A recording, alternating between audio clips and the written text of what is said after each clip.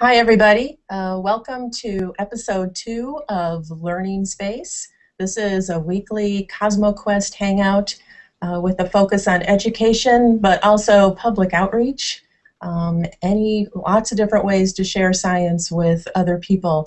So today we're going to go ahead and talk with Sean Herberts, and he will be arriving here shortly. He is involved in a great project that gets teens involved with science. So often our hangouts here will be focused on space and astronomy topics, but today we're going to kind of branch out a little bit and go with general science because that's also extremely important to get kids and adults interested in what goes on with scientists and the work that they do. So my name is Georgia Bracey. I am the formal education lead for CosmoQuest, and I am here sort of at CosmoQuest headquarters, I guess you could say. I'm at Southern Illinois University in Edwardsville, and I am a research associate also at the STEM Center here, which helps CosmoQuest do its thing. We have a nice center for research, education, and outreach, all surrounding STEM. Science, technology, engineering, and math. So this is a great place to be. This is just a lot of awesome stuff going on here. So we're going to start out by talking about teen science cafes today. Some of you guys may have heard a little bit about this, but you may be more familiar with sort of its predecessor or its adult version, which is Science in the Pub. And Science in the Pub is something that started in England back in the 90s, and that was a way to kind of get people involved in a casual setting, doing something fun and familiar, and then interacting with a scientist. So a scientist would come in, start out giving a little bit about a little talk, but then it would be more of a discussion. So we're going to start out, I think Sean is here with lots of stuff. Hello, Sean. I'm just, hang on a second, let's get a chair up here. We had a few technical issues earlier, otherwise Sean would have his very own private screen here, but we're going to be best buddies here and share. Come on up. All right, so this is Sean Herberts. He is outreach coordinator here in the STEM Center at SIUE, and I'm going to have him introduce himself just for a few minutes here, tell you a little bit about his background and some of the things that he does. So go ahead, Sean. All right. Well, I started off with a teaching degree in secondary education science, so 6 through 12, and then I came to work here at the STEM Center through a lovely program called Upward Bound, which is focused on kids from the East St. Louis Cahokia area. And that was really science-based. It's a 5-week residential intensive program. And then after doing some long-term substitute teaching, I got to come here and stay. So, and we're so happy that he did. That's the story of me being here, or coming here. The story of me being here is more along the lines of I do K through 12 outreach, education, and then I also work with teachers doing professional development. Okay, excellent. So a lot of involvement with people and getting them connected with science, so which is what Science in the Pub and Teen Science Cafe is pretty much all about. So I just started telling everybody, Sean, about the predecessor, really, of Teen Science Cafe. Do you want to add, sort of tell anybody anything else about how it got started? Any background? I'm not going to tell you what I already told you. Oh. No, just that it was started out in England back in the 90s. And, but go ahead. We need to hear your version. Well, so you've already talked about the whole pub science thing. A little bit. Yeah. But, so the idea was that it would be a really informal setting where scientists could come talk to the general public, and sort of it would just be a discussion. So there would be topics. For the most part, I think they were based on current events or things that were interesting in science at the time. But then they also could relate to things to do with science fiction. So it was really kind of audience-driven for the most part, from what I understand. And the idea, again, is just to get a scientist connected with sort of the general public and kind of get an informal dialogue going. So okay, right. So the discussion aspect of it is very important, right? Yes. So it's not just a scientist coming in and giving a lecture, which you Talking could at do. someone. Right. So a nice friendly environment. And yes, often the topic of the day was either driven by the audience or at least chosen by the scientist to be something very engaging and very relevant in a way to the general public. So there would be some nice connection.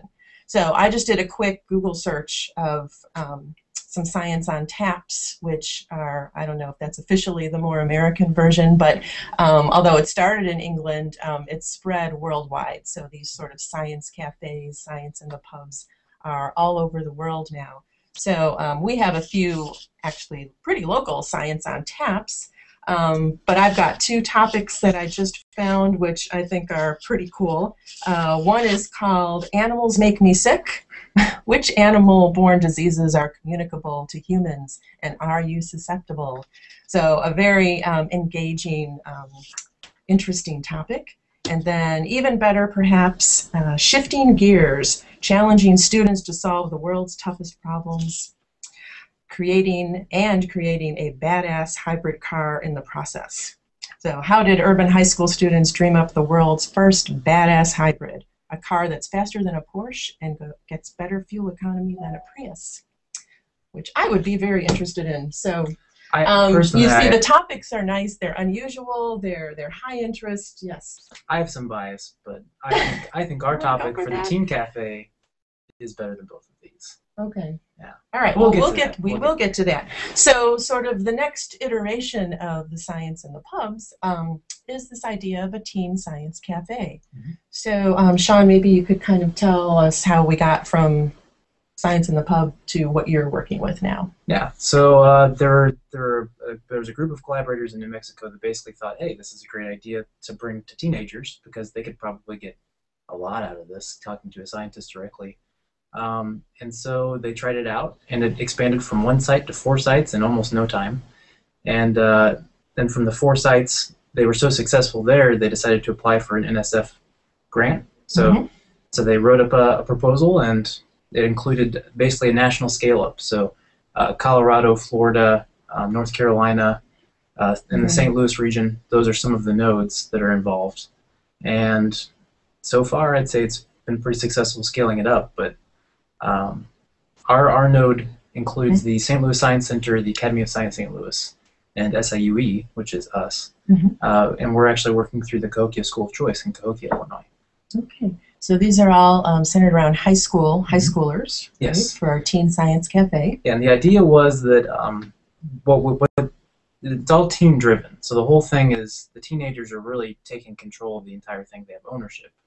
That's like one of the biggest components to scaling it to the teen level, or bringing it to the teen level, is that rather than having scientists come and they select interesting topics or maybe bounce ideas off of the public, the teens are really looking for, or doing everything. They're doing everything from like designing the decorations to figuring out what the food's going to be for the whole thing. They theme it, and it's really kind of really interesting. They have to do everything from running registration tables to introducing the speaker. They have to do a practice run with the speaker and offer feedback. So it's very teen-driven and teen-involved. Okay. So that's one of the biggest things. Right. So having the teens do this is addressing a few issues that we've noticed becoming kind of a problem as far as the STEM pipeline that we hear a lot about. You know, how do we get our generation of scientists and mathematicians and engineers? How do we grow them? There's a lot of research that supports the idea that oftentimes young kids are really interested in science, they're interested in STEM topics, but then somewhere around that middle school age to high school age, either the interest drops or other things happen and get in the way, and we lose a lot of our really interested and exciting kids at that point. So this is one issue that these teen science cafes are hoping to address. Any other goals of the cafes? Yeah. So I'm sure that I don't know if there are any educators listening, but 21st century skills is a huge thing right now. And the idea of preparing teens for the 21st century by teaching them leadership skills, collaboration, creativity, innovation. These are huge. Problem solving, critical thinking. Having the teens lead this whole thing, have them form a team that has to handle all of it. That stuff is wrapped in at every point.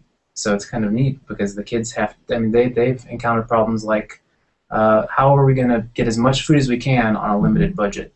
And then they have to they contact Panera and see if maybe they can get donations of day-old pastries and things like that. Yeah. So they just give them food. Yeah, Yes. and then they have to figure out how to navigate sort of that whole new world of talking to businesses, and it's kind of neat. But it's very practical, yeah. Very real world oriented, fosters some nice leadership skills.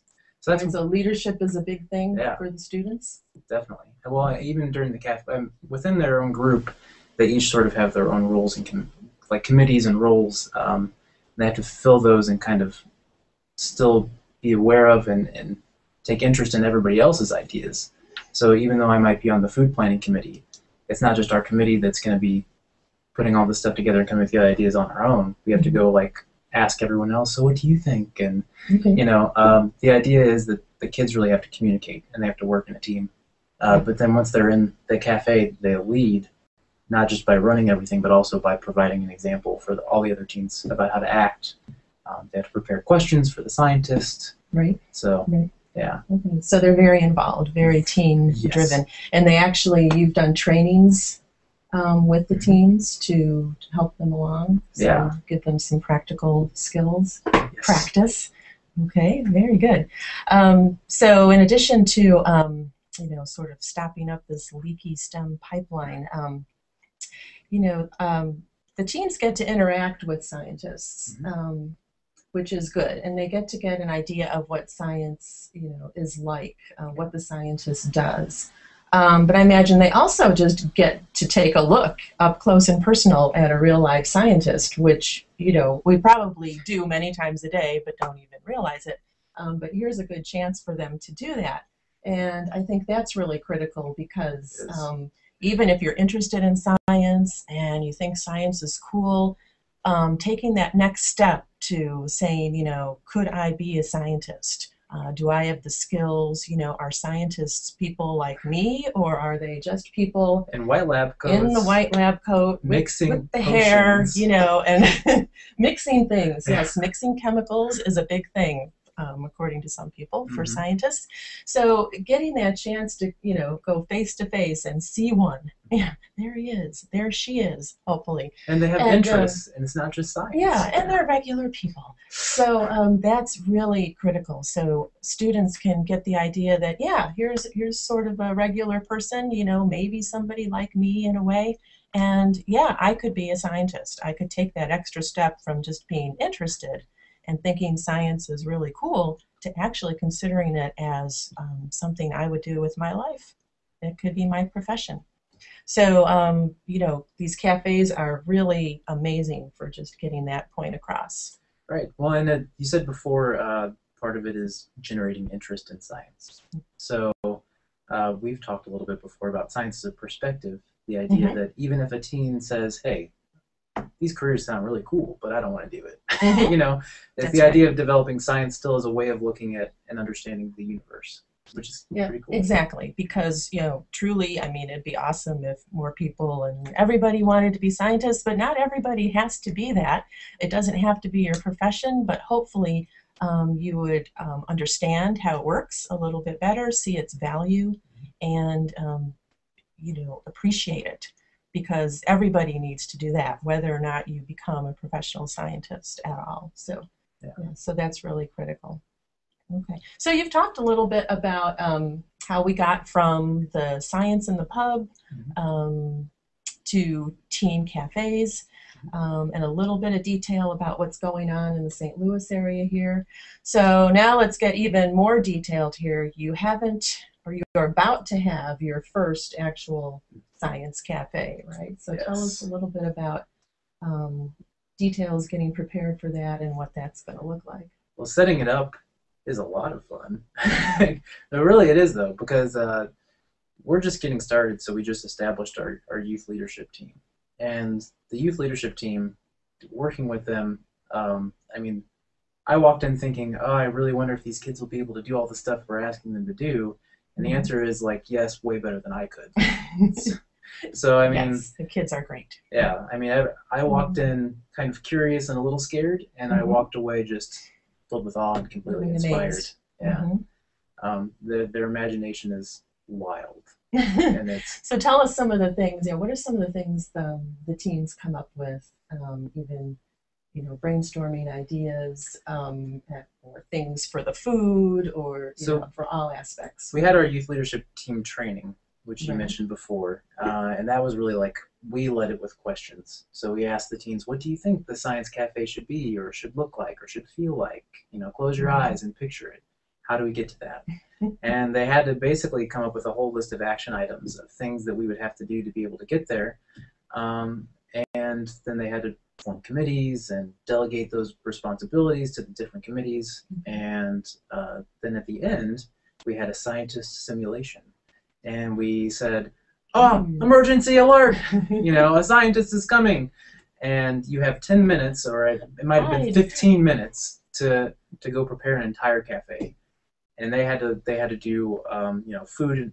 They have event planning committee. They had to do food and decorations. They had to figure out, like, given a certain budget, how they had to price everything out. They had to do door prizes and figure out like where things would be positioned, how tables would be set up, and they did it all like in 15 minutes, I think it was. And some of the ideas they came out with, the surprise scientist was going to be an astronomer. Okay.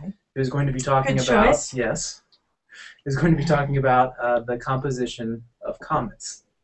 It was just some random thing that somebody picked out, and so they had, for their sort of mock cafe, they had decided to get sub sandwiches that they found at Jimmy John's for a deal. And the sub sandwiches, they're going to take a baby ice cream scoop and scoop out little holes in the sub sandwich to make craters. Put a little American flags in them. We love craters. Like those toothpick flags. Yes. Yes. They're going to have astronaut ice cream. I think fog machines, because they had relatives with fog machines. So they could get them for free. They wanted like little room star projectors. They had relatives with fog machines? Yeah. Interesting. And then they went online and they found a giant... I need to talk to them later. I know. Yes. Okay, sorry, go ahead. Oh, that's okay. Oh, yeah. So they found like a giant comet model that showed the different parts of comets. And they wanted to put that on display, but then also raffle it off at the end. So it would be like a double, cool idea. Like decoration / raffle. Yeah. And then, they also had cookies that were shaped in iced like comets. So they came up with just all these outrageous ideas. I wouldn't have even thought of half of them probably. Okay. And they were exploiting us and saying like, SIUE could provide dry ice and cool stuff like one of our partners again is the St. Louis Science Center. So they said we would check with the Science Center to see if maybe we could like line up some planetarium tickets to be a door prize. Okay. So they were really kind of thinking on their feet, and they did very well for 15 minutes of planning. Yeah, I'm pretty impressed. Really great. And I want to take a minute here. I was remiss. I should have suggested earlier to everybody that if you'd like to comment or ask a question, you can do that on YouTube.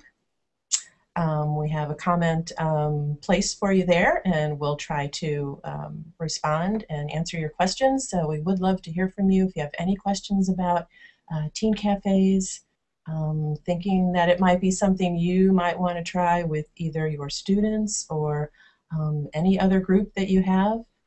Be really kind of a cool thing to get going. So please go ahead and comment, ask questions, put it in YouTube. You can also do hashtag if you're tweeting. You can do hashtag learning space. We'll get your comments there. So 2 places. So please ask us questions. Tell us what you're thinking, and we'll answer your questions right away. So all right, so the kids are amazing, and they have lots of wild suggestions. Yes. Making it very fun and engaging. Mm-hmm. So what are some of the topics? Did they come up with topics? Did you suggest, or So a little of both? as a network, we had to look at what scientists do we already have access to, do we already know about, and so we created a list of topics for the teams to choose from, just as a starting point. Because it's saying, hey, come up with a topic, you could say plants, and that's not very specific. So we came up with a list of topics that we thought, hey, we could get people for these, because we were kind of on a crunch on time. Mm-hmm. And we wanted to So make sure that the some kids had something that suggestions. was solid. Yes. So we administered those surveys, and they could add stuff too. So they could add in, if we didn't identify something that they were really interested in, they could add something to it. Okay. But they ranked them, and we ended up with our number one choice for February, which is going to be our February cafe, is zombies. Of course. Yes. So they said they wanted just some sort of science to do with zombies. So we found an awesome presenter. Her name is Dr. Terry Redman. She's from St. Louis University, and she is, an expert on disaster preparedness. On zombies? Yeah, well, sort of, ish. And infectious disease. So disaster preparedness and infectious disease. Okay. She has something pretty cool lined up for us. So she and I have already sat down and kind of talked over lunch and coffee, and we worked something out. And it's, I don't know, do you want me to go into that now?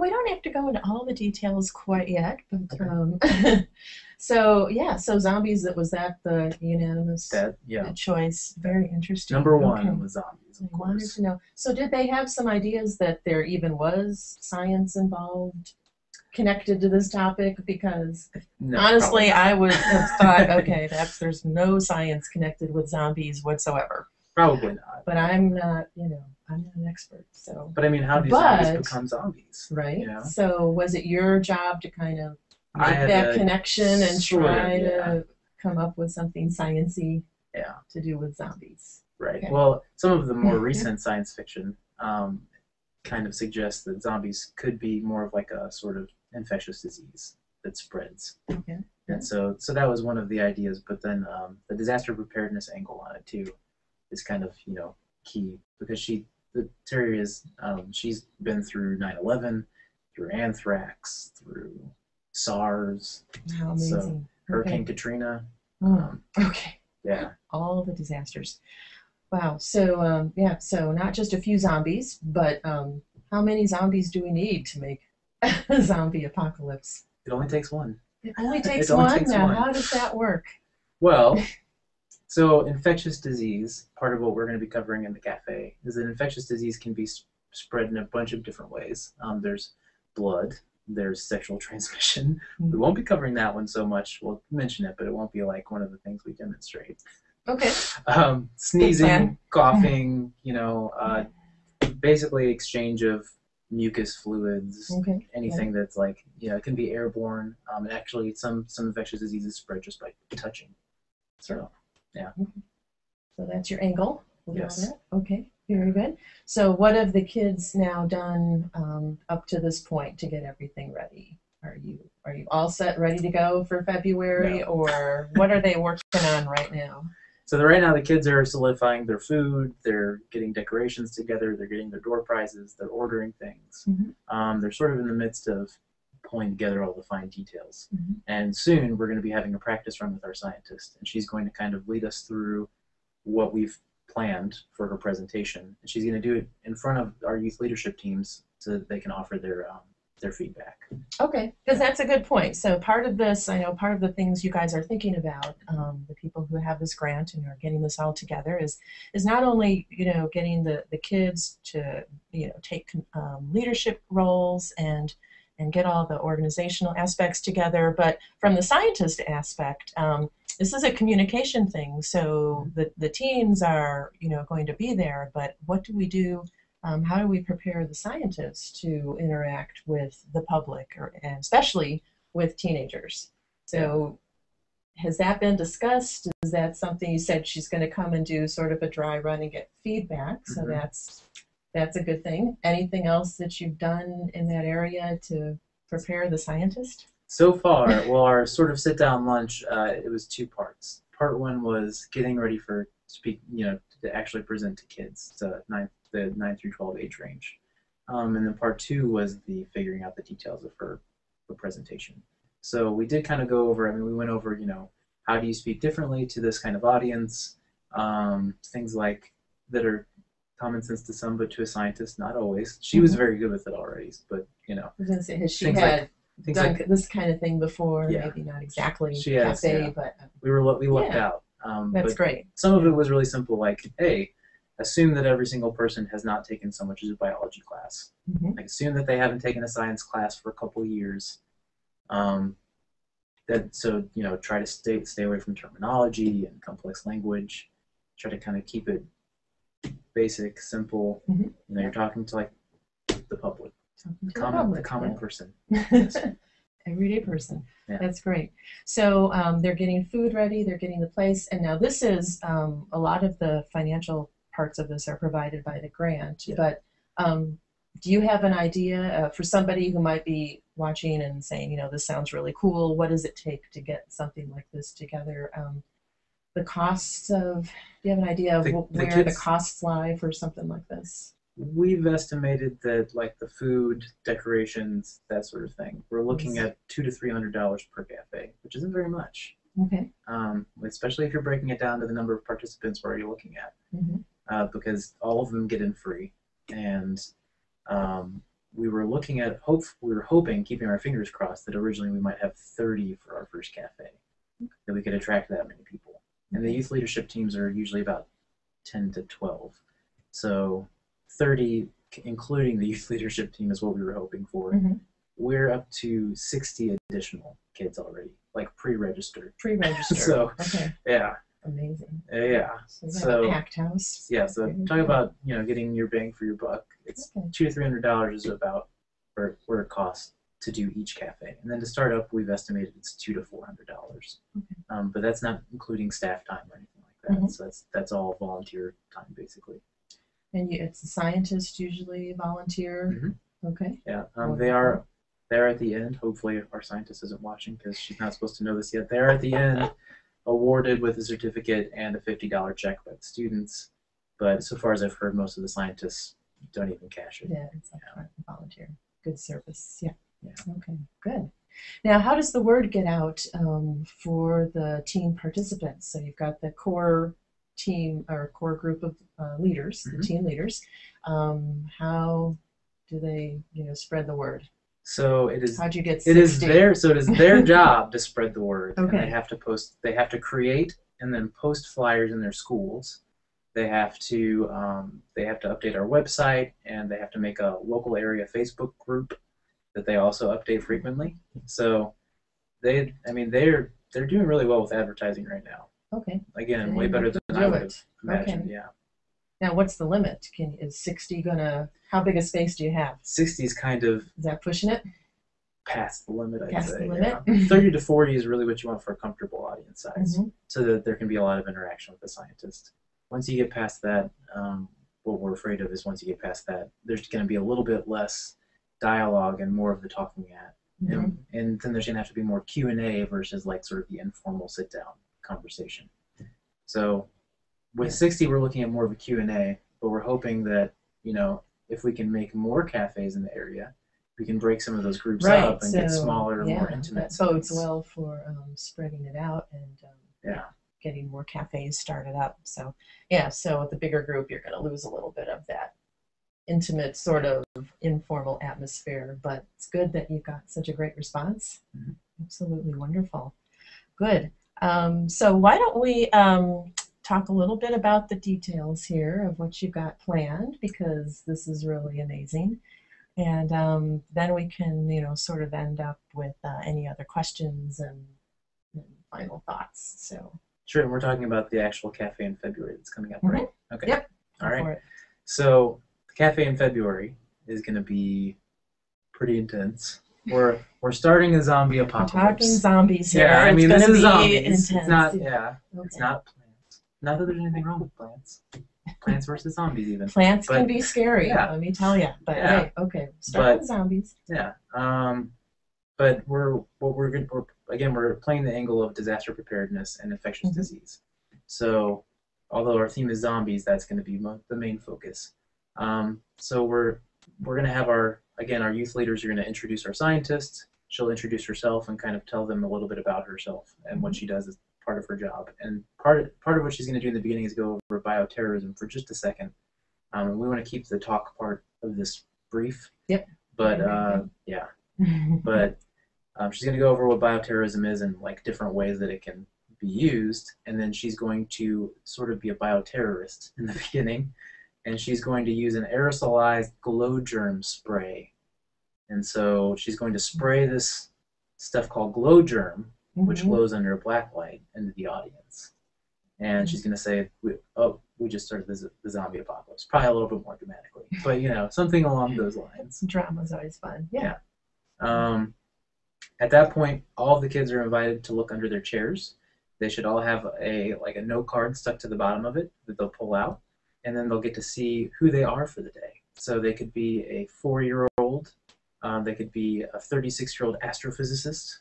They could be a 90-year-old governor or a garbage man or a whole range 10-year-old with leukemia. Society, anybody, yep.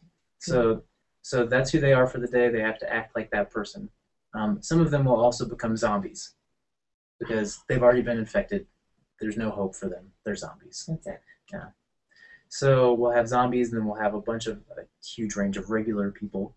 And I don't know if you can allow them. Are you going to allow them to trade roles once they find out who they are? I don't think so. I mean, they probably will, but they're going to want to be the zombie. I said regular people, but I also said astrophysicists. I don't know. Well, yeah, there could be a big fight over who wants to be the astrophysicist. Yeah. Absolutely.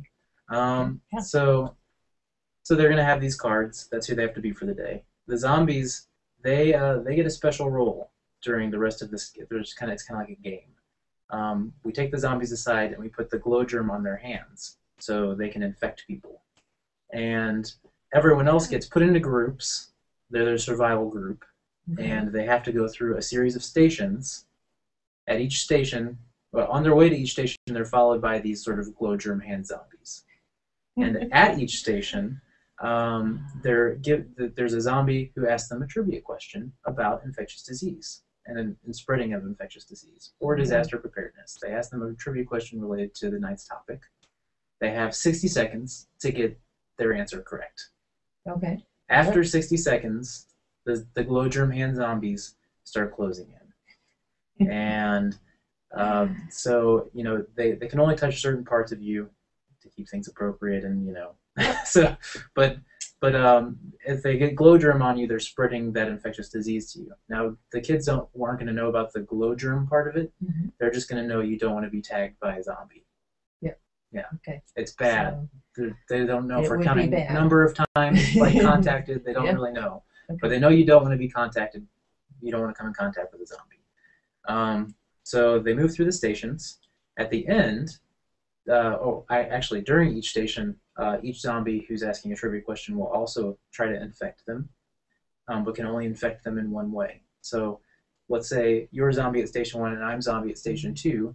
You may take a handful of glow germ and fake sneeze it onto the people moving through the stations. And me at station 2, maybe my job will be to cough it on them. And we have some liquid glow germ too, so there may be some vomit and blood. Good. Yeah. Exciting. All high interest stuff. Yeah. And then there will be one where you come in contact with something the zombie touches, and then there will be one where you come in contact with the zombie. So. Okay. Yeah. Yeah. So each place you can get infected by the zombie. Each place you have 60 seconds to answer a question, and if you don't, you can be infected by the zombies who are hunting you down. Yeah. Okay. Ooh, sounds excellent. At the end, they've been glow germed all over the place, potentially. But they don't know. You don't know how much, and they don't know that they've been covered in glow germ at all. At the end, they break out black lights, and they look to see how much glow germ is on them, and what areas the glow germ is on. So if maybe they got it on their hands and then touched their face. So there are certain areas that if you have glow germ there, you're dead. And there are certain areas that there's a higher severity or risk of infection, and you could end up basically there's a scale that's going to be made up to be like where it is / how much of it you're covered with, and the scale will go from healthy 2 dead. 2 dead. Or undead. Undead. Undead, because they'd be zombies. So, yeah. Yeah. And hopefully you can cruise right past dead and make it to just undead right to and undead. continue your life, sort of, and have fun. Yeah, there you go. Then so before we plot the glow lights, we're going to be talking, she's going to ask, the scientist will ask the kids, what are different ways that you might have come in contact with the disease? And they have to kind of brainstorm, and she says, well, actually, we can actually measure it, and that's when they'll pull out the glow lights and look at and see how much they're covered. Lovely. All right. But then after that point, if there's time, which I anticipate there will be, we're going to go into a small and large group ethics debate, because this is something that Dr. Redman has to do for her classes that she teaches. And the ethics debate is, you are who your card says you are, and you're in your group of maybe, we'll say we'll combine groups 10 to 12, who lives and who dies with a limited amount of treatment and vaccine. Okay. Yeah. And who do you give each to? Very real world. Yeah. So they have to talk in their smaller groups, Mm-hmm. and then they have to come together as a larger group and talk about it at that scale too. So at the end of that, she'll also ask them, like, how do you think this applies to the real world? Mm-hmm. So we're making some immediate real world connections, because now we've covered how diseases are spread, and who do you save? And these are real things that we have to deal with in the face of infectious diseases. Yeah. So hopefully they will get a nice discussion going, and a little bit of argument in a controlled way with supporting their position with some sort of evidence that they come up with, some sort of rationale for their choice of who to save, and hopefully everyone will be invested in who their card says they are, and they'll want to live, hopefully. Yeah. Oh, yeah, beautiful. All right, so we have a little demo here that Sure. Would you like to do this? If you're not familiar with glow germ, a lot of times this is used in health professions, and sometimes in the classroom when we're teaching children how to properly wash their hands.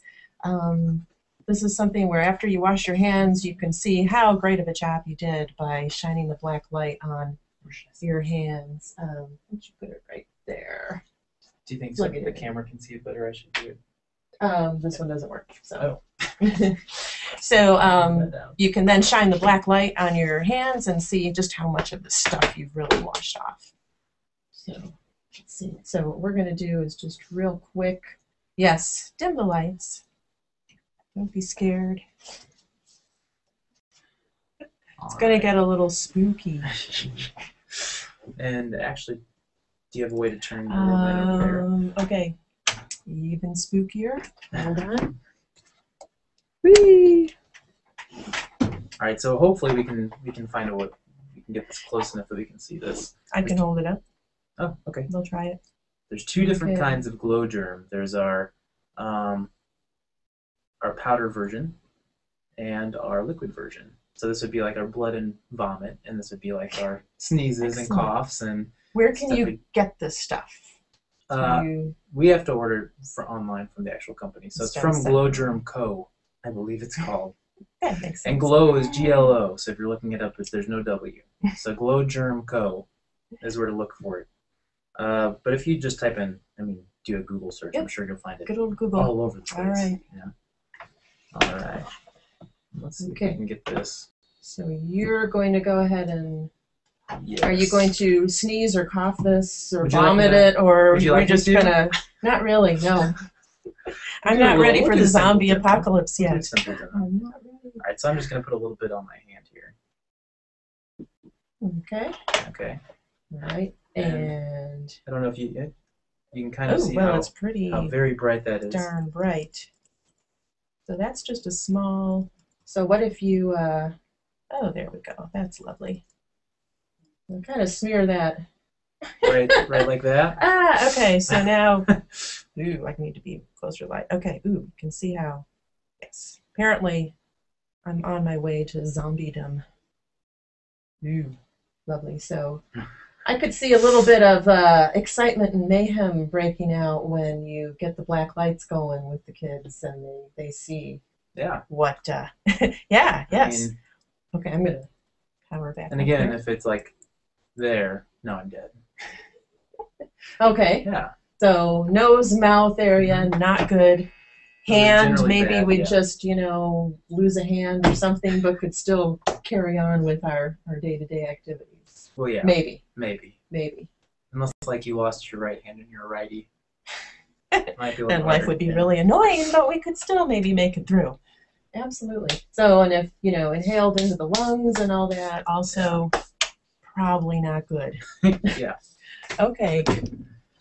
Just bring the light of day back here. Toward the end, very nice. Toward the end, if we have more time, Cool, yeah. we're also going to be doing some sort of like hand wash demos. So we're going to go under a black light. Not today. I mean for the cafe. Yeah. So hygiene is always good. It is, yes. Especially when you're dealing with infectious disease. Yeah, and zombies. Yeah. So we're going to use our liquid glow germ, and this is usually used. You put it on the kids' hands, and they wash, and then they can put it under the black light and see, ooh, it's pretty and orange, and then they have to go wash their hands, and then they get to come back under the black light and be like, oh, okay, I'm fine. Oh. and see how good they did or did not wash their hands. And so that's one of the things we'll Excellent. kind of do to demonstrate. That's what that stuff's always used for. And, so good. Yeah. Get that extra lesson in there right away. Okay, wonderful. So we don't have any questions here yet, but if you do have a question, go ahead and post it to the YouTube comments or hashtag #LearningSpace, and we will answer your questions. We've got just a few minutes left here. So if people are out there thinking, hey, maybe this is something I would like to try with my school, maybe even something I'd like to get going in my own community, or even if teachers are out there and they're interested just in the kind of activity that you just described and they want to try that in their classroom. I know you have plans to make these materials and resources sort of generally available, at least at some point. So you want to talk about what you're going to do to share. We're working on a national website, a national level website right now. But for the time being, you can find information at the New Mexico's website. And so if you type in cafenm.org, I believe is their web address. And you could also just Google search Science Cafe New Mexico. And you'll find they have a link to the left on their page that says start your own cafe. And it just has tons of resources, like everything from like what your first workshop with the teens could look like down to, here's some documents you can give your scientists to help them better understand how to speak to a high school age group. And they're actually working on adding even more. So they're working on video tutorials and things like that. Okay, wonderful. But eventually this will be a national site where anybody can easily access lots of resources and things. So whether you want to do this full-blown in your community or your school, or you're just looking for some interesting zombie-related activities, you never know what you will find if you take a look at the websites for the teen cafes. Yeah. Okay, excellent. So anything else you want to add about your teen cafes? Do you have a topic for the next one yet? We do. Or, we're looking at how are you going to top zombies is my question. How are you going to So we're looking at, I think we're looking at something like robotic prosthetics. All right. So I don't know. What is Could it? be helpful Like if you survive the zombie apocalypse, right? Bionics. You might need that extra arm or leg, right? Yeah, so that's what we're looking at for the next one. And then the kids chose for their third one, Psychology of Aging, which is kind of fascinating. Wow. Yeah. That is fascinating. Yeah. I would not have expected that. I wouldn't have either. Did they tell you why? I mean, Did they just that was just on the list? It was. We had 2 ways to rank the topics. Psychology of Aging. Wow. 1 through 5, with like 1 being I don't want to talk about this. 5 being like I really want to talk about this. And then they also had to rank their top 3 choices. And Psychology of Aging was not only rated high, it was also on top 3 choices for almost all the kids. Are they hoping they'll learn how to deal with their parents and their grandparents? Yes. Maybe they're scared. I don't know. Wow. Okay. That's wonderful. Yeah. So it just goes to show, the teenagers, they're awesome. Lots of fun. All right. So, and I just had one other question. So this is for the teenagers, obviously. Do do you get asked if maybe little brothers, sisters can tag along, a whole family comes, or is it really We do. just teens? It's aimed at high school. Right. But if somebody else shows up, the rule of thumb is like we don't advertise to younger kids or adults. If they show up um, and they're family members or something, we don't turn them away. Okay. Yeah. If they're younger kids and they're not family members, we still don't turn them away. Okay. Because you don't want to turn a kid away from science. No, you definitely don't. And not the zombie apocalypse either. So, all right. So how to make science fun and connect with it, and start to see some of those good scientist role models that you don't often get to see every day. So that is, I think, let's see if we've got anything else in the chat area here. Okay. Yeah, I think.